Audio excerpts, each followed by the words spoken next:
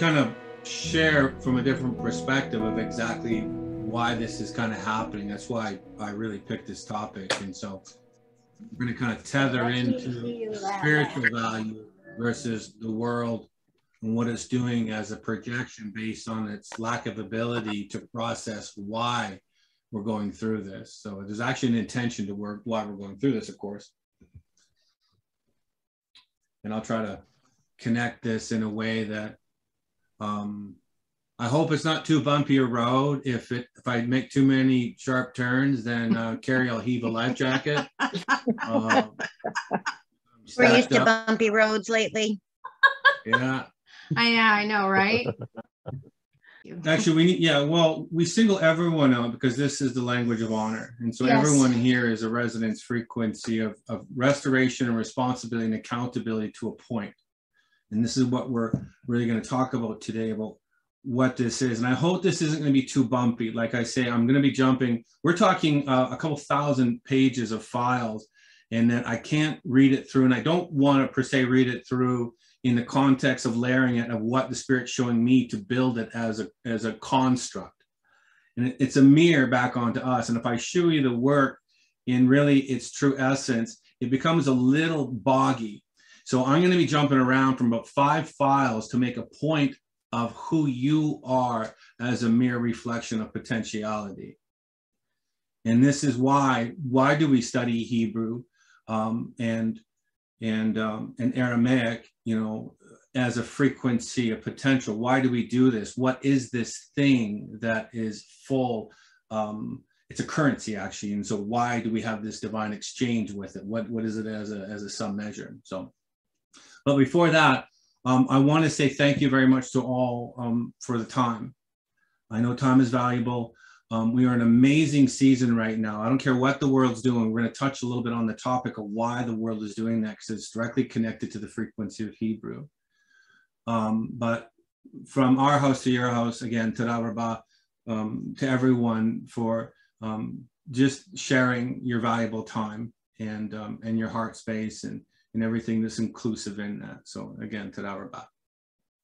You are so loved by us. You are so loved. So we're going to start with, I don't know where everyone is in the frequency of the language. I know some of us are learning. I go more into the soul level. And so I saw that, Alan. We're going to extrapolate out. There's some concepts here that we need to get free of the mind. And I know, again, connected to the Riveras, I know you guys are familiar with this because it's like what you do to take the body in a higher frequency, and we shake really, the words are there just to bridge into the essence of what the Spirit organically does. And so we just catch things and we move, we whiff into the breath of what the Spirit does. And so I'm going to be doing that from a different perspective, yet similar, because it is all the same frequency of resonance, because that's what it is. So we're going to start, and Carrie's going to share a file with you. And we need to first realize that we have a mindset that has been, for the majority of the world, we've had a mindset that's been ensnared into a program, per se, of a limited perspective of what the Bible is as a really a blueprint of transaction. So we're going to talk because the whole Bible is really a paradox. And so please, if I lose you on this, just close your eyes and just allow it to kind of present itself in whatever degree, because I fully realize that we're all seeing from where we are in our current moment. We've all ingathered sums of total that present themselves as our current moment of expression. That's all we can be until we move into a greater reality and partner with that reality. We are simply where we are, and that's beautiful, lovely, and perfect. So if I say anything, Carrie's going to be watching the monitor. Please, I want this to be interactive, where my heart is not to release the information. My heart is to interact. I'll stop wherever I need to stop in this so we can bring clarity of resolve. I don't want people leaving going like, what was that? I'm lost. I'm nowhere near this thing, right? Because this is where we're moving into a language that is beyond. by definition, Hebrew means beyond. Yep. It's not, so you can actually speak Hebrew and not be the essence of Hebrew. That's right. There's a difference. And this is the spirit essence within us that processes the frequency of potentiality, because that's the intention, that we become the essence of what it is as a word, not per se speaking it. Speaking is the blessing, but speaking it actually, in true definition of being a Hebrew, in the true definition, means the silent song within, and you're the compression of radiance, and in that you glow. So good. I felt that.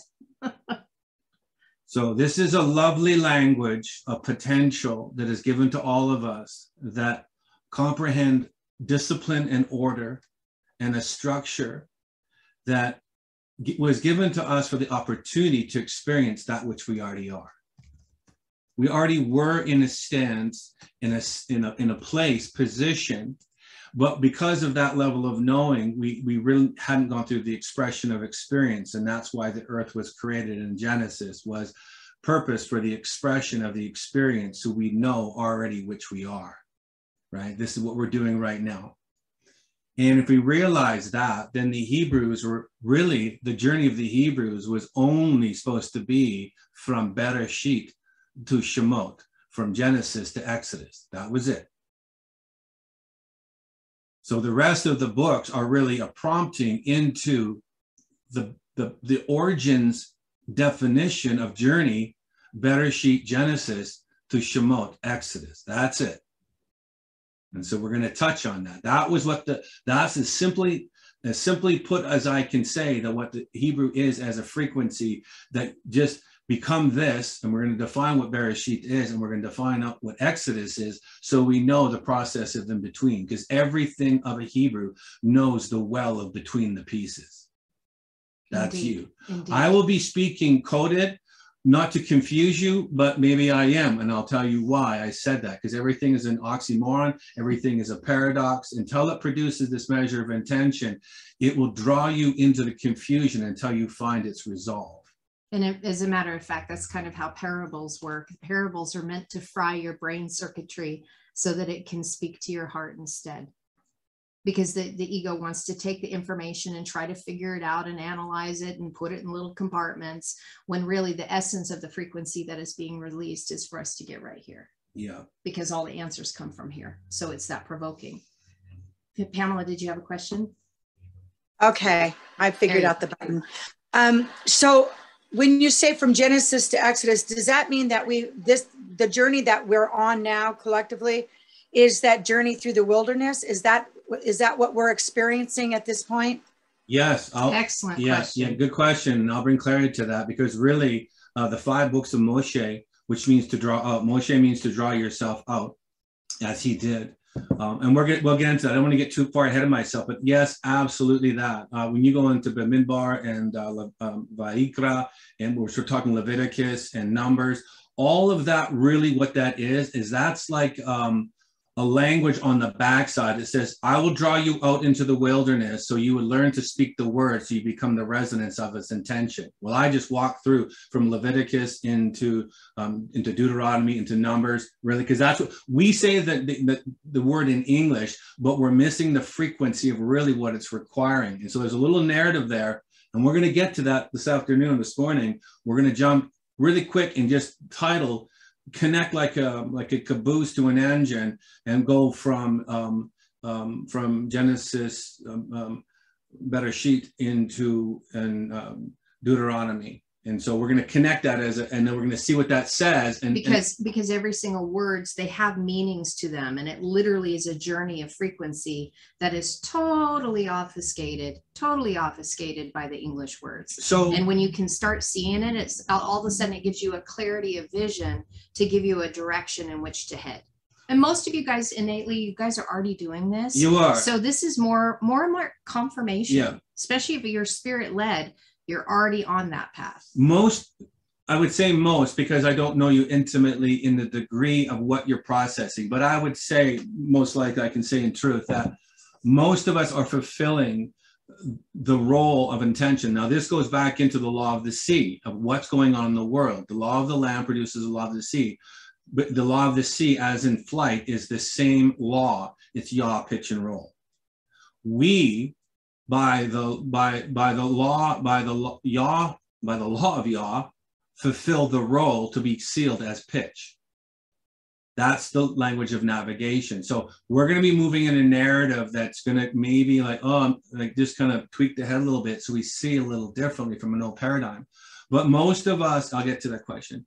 Most of us have and are fulfilling the role already organically. That's the lovely part of this, is that if we comprehend moral standing and ethics of right value and establish ourselves as a disciplined order, and we're walking in that intention, then most of us are more Hebrew than those that are speaking the language per se. And I'm not against the people speaking the language.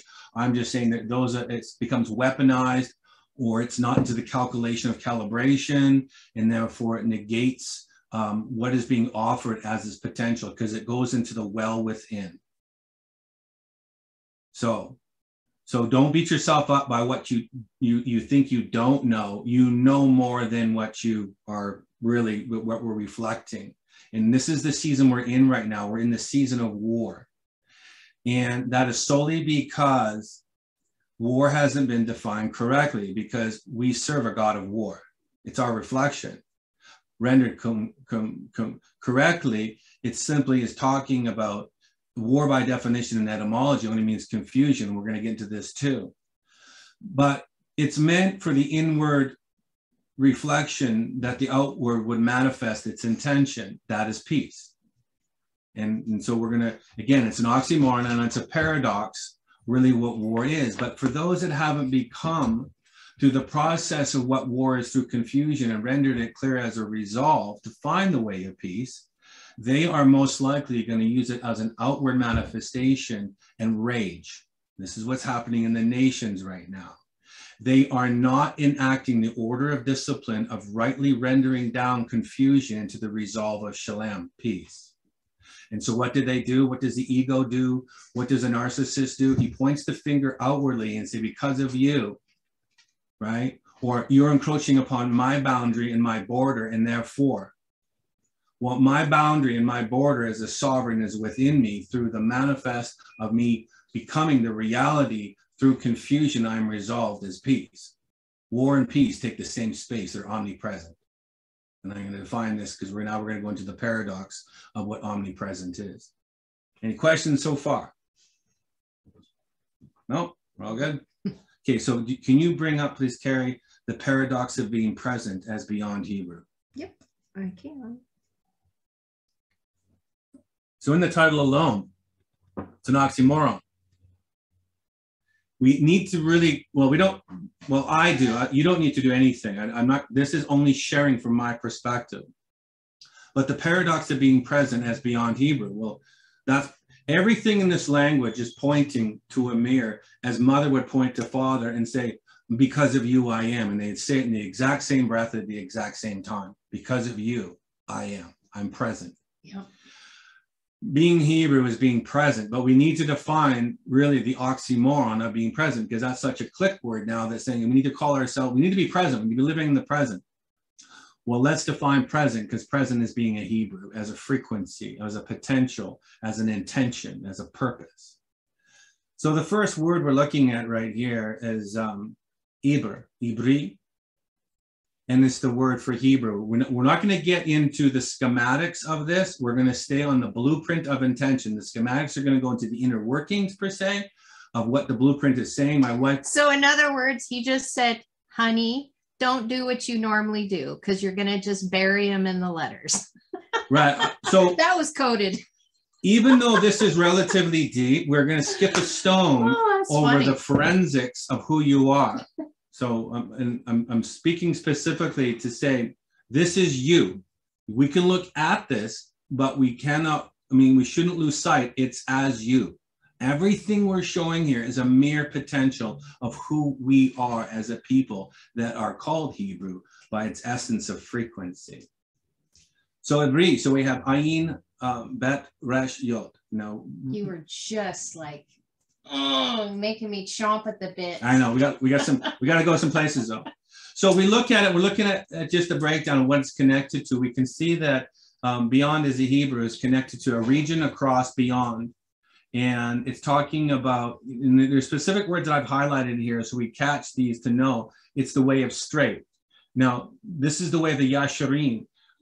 The way of straight is a Hebrew because they know in between mother and father is the way of straight. And you'll see this in Yashir, which is the root of Israel.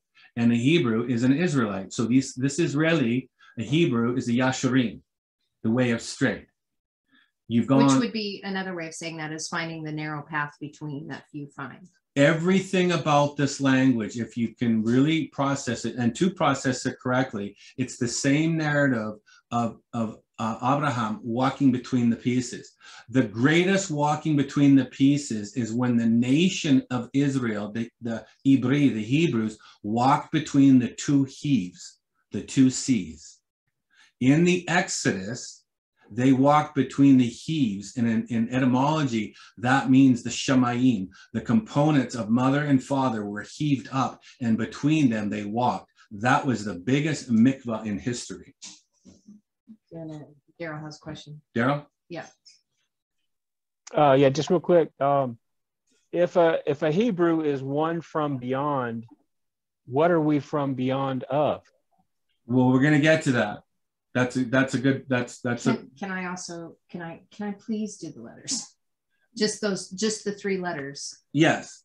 So if we look at the letters on this, that was actually a great question, Daryl. If we look at the letters, we have a letter Ayin, which is connected to sight. It has to do with purpose. Right. It has to do with knowing.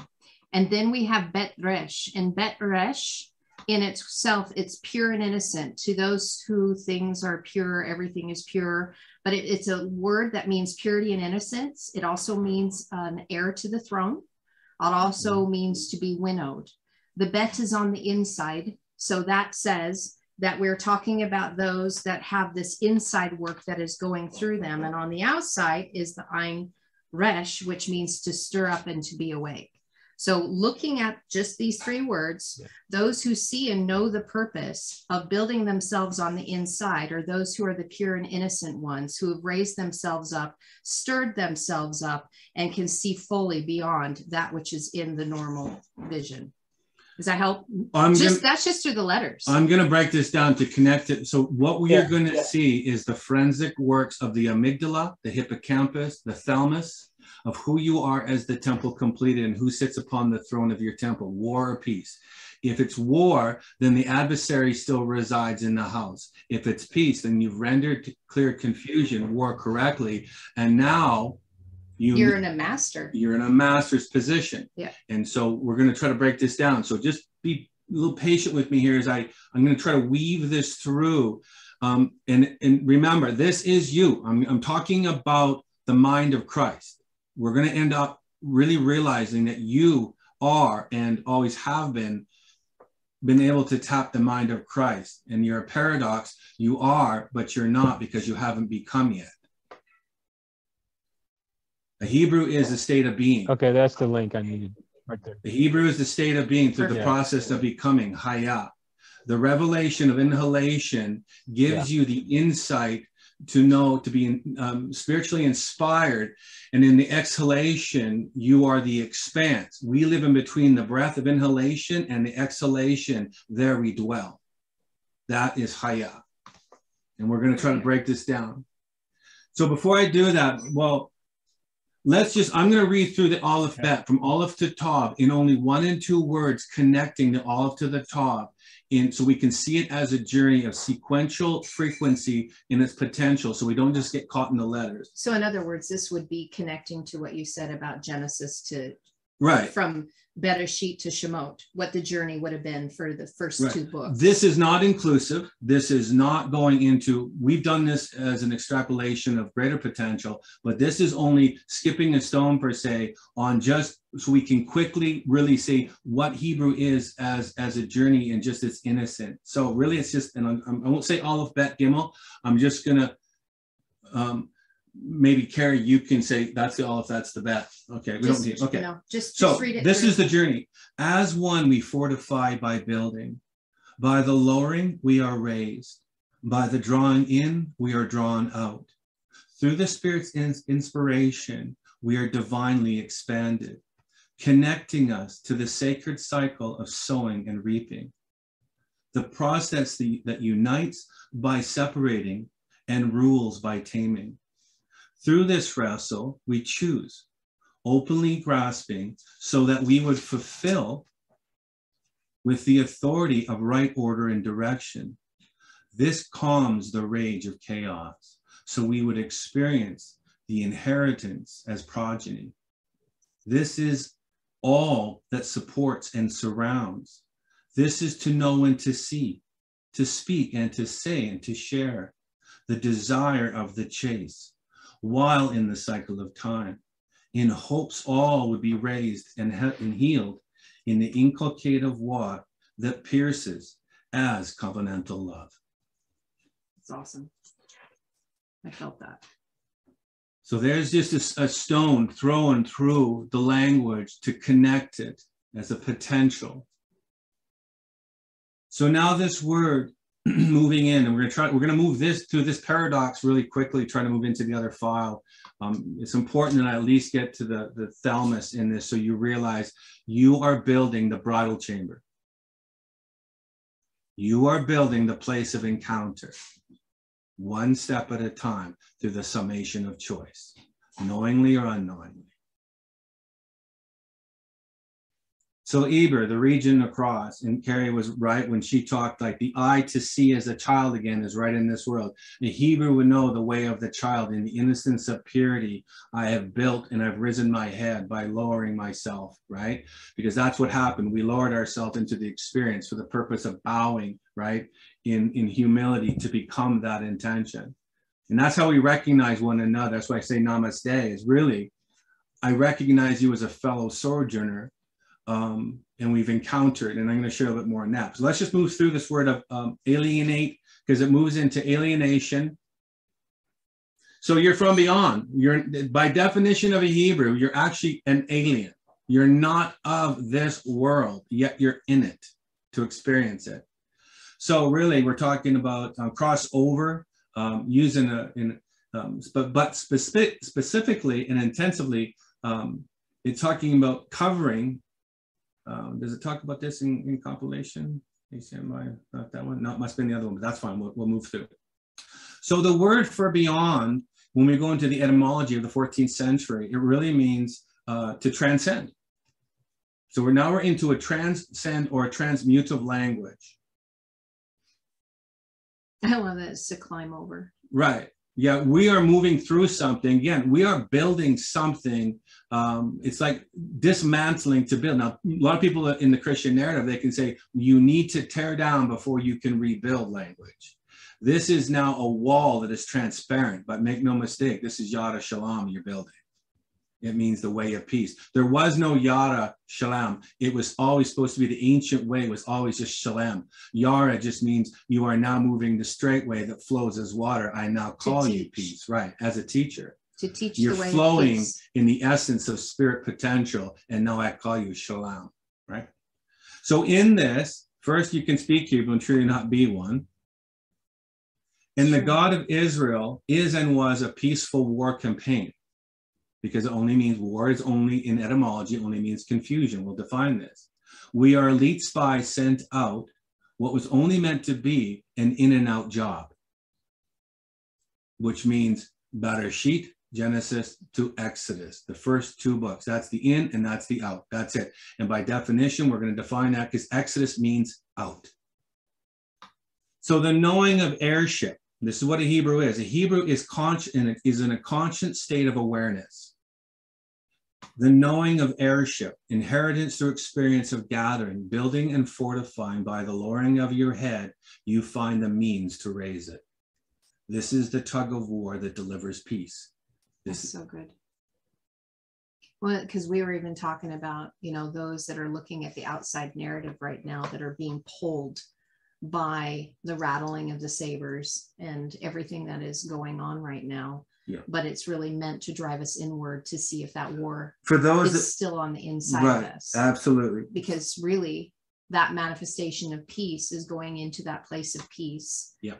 as experience, meaning creating that reality and not allowing that external narrative to rob us of that place of who we are. Right. If anyone Having hasn't, authority on the inside. yeah, if anyone hasn't done, yes, and absolutely, I agree with that. If anyone hasn't done the job, most likely this war narrative that's playing out right now, I pay no attention to it. I just look at it and say interesting.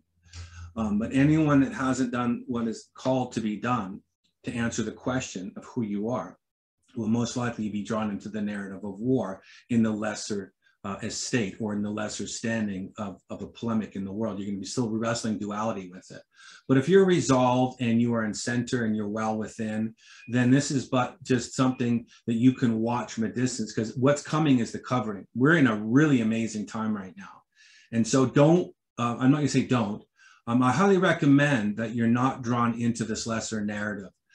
Seek the greater narrative, look at the frequency, align yourself in thought process, and then create the higher perspective as a frequency. This is now becoming your surrounding as an environment. It's really good. So let's look at this word right here. The whole language is a paradox. It is and it is not, as it is we that become as being it.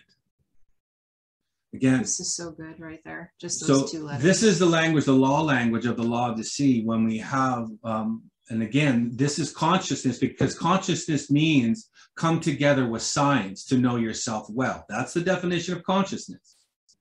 And so in this, we are not consciousness yet, or some of us are, because we haven't put together necessary components to have the revelation of one being. So really it's, are you awake or are you asleep? Right. Hence why the word Hebrew or Eber has the Ein Resh on the outside. Right. Have you roused Have yourself you roused yourself? awake? And this again goes back to the mind of Christ. Yeah. Have you healed the head wound to remember Zechariah, who you are? Right. This low right here, then this Lamed Aleph means low or not. But in its gematria and its measure of potential, it's the exact same word for El, which means God. Yeah. So you are on the journey of teaching and being taught, goaded and directed into the way of one. The one is the measure that is the way of those that are taught. That's God. These are the God-taught ones.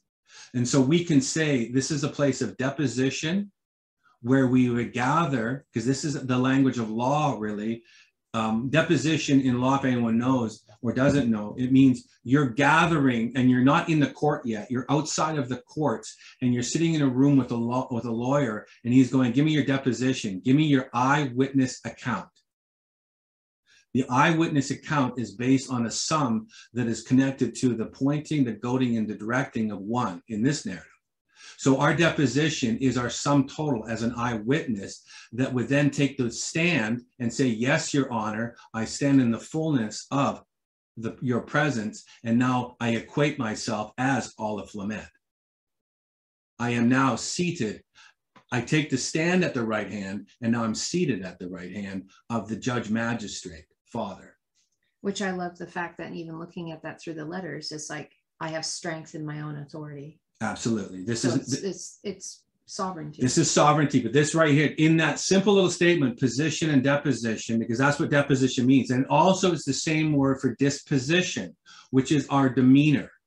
What is your demeanor that you're gathering through fear, through emotions? What are you gathering or not gathering that would render clear the confusion so you'd be resolved as God's peace? It's a rhetorical question.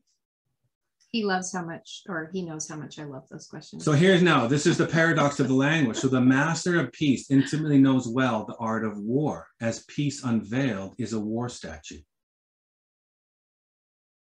Now that's all Hebrew in that. That's completely in that word. That's a sound word right there. But yet it's pointing in many directions. But this whole language, right? If you know what's being said here, the master of peace intimately knows well. You know yourself well. And what got you there was through confusion. You rendered yourself clear by asking the right questions, therefore justifying the answer. As peace, I'm unveiled, because it's the war statute that got me here. What I just said was really the journey between evil or affliction and good. Well, and really, and that, okay, just to let you know, just, yeah, I know you already know this, but part of sin is anything that is of the mind that separates us from the totality of knowing that we are one with God. Right. So anything, any thought, anything that is separate or keeps us separated from that which is the total essence of being one is really sin. Right. So just helping to redefine that a little bit. Right. And we could go and just freely speak and have spirit flow and just go in a direction. I'm trying to show you, I don't want, like, yeah, but where does he get that from? What's his foundation? You know, these questions that, Alan has a question too. that, you know, that sometimes seem a little floaty. Well, we need to land the question so we can connect it to the narrative or the intention of why we're saying this. So you are solidified in your own result. Question.